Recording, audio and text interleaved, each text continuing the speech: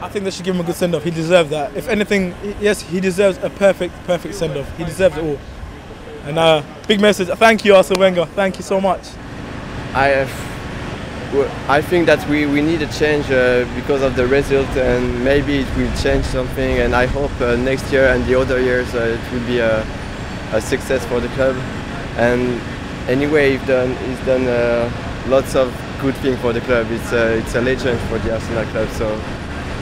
So we just have to respect his choice. To confirm the news, you know. Already? Yeah, because I heard it before, and it was always rumors. But today, he actually came true, you know.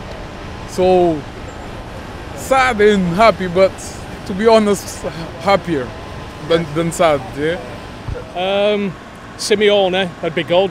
That Tuchel would be all right. Mkhitaryan can't be the manager. I'm happy. I think it's a good time for him to leave. I think if he prolonged it any longer, then they wouldn't leave on good terms. But hopefully he'll get a good send-off at the end of the season. Well, it would be great to see gratitude and remembering the good times. We go down in the next few matches, of course, you might not see that. Yeah, I mean, he's been here for 22 years. He's won trophies with us. He's done, like I said, the 49 unbeaten. I say good luck to him, really. I mean, I'm not his greatest fan because he does frustrate people, and I'm the one that frustrates more than anything because of the players.